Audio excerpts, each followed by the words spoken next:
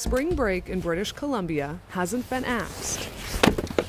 And here at this campground, it's business as usual. The year's been great. It's been busy.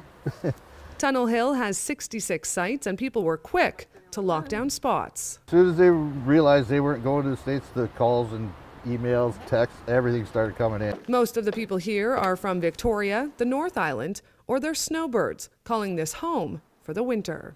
If anything, we've seen more people coming. But the same can't be said for tourist destinations. Spring break is full on here in Tofino. There's lots of people here showing up. The mayor-elect of Tofino woke up to news of more than 45 beach fires. There's garbage and debris left over, quite a bit of it. So that was disheartening to see. And locals aren't the problem. Certainly from the looks of it, there is lots of people from out of province off Vancouver Island. They're definitely showing up. It is definitely spring break.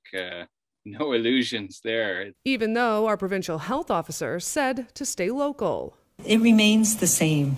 What we need to do is stay local. And only travel for essential reasons.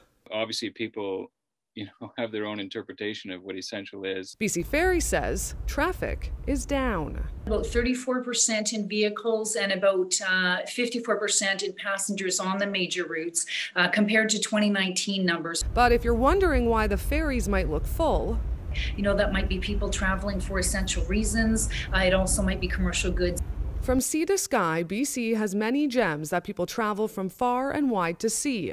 But right now isn't the time to visit. That's the message from the mayor of Whistler. You love being able to show people your home, which has been one of the major pieces of Whistler that has been missing, and I look forward to getting back. And over in the interior, Big White Ski Resort says it's focusing on locals. Locals only.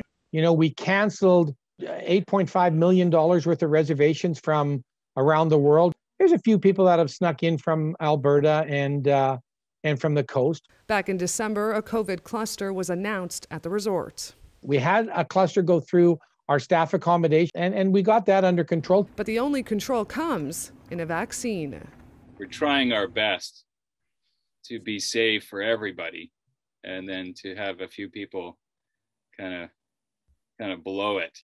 Alana Kelly, Glacier Media, Victoria.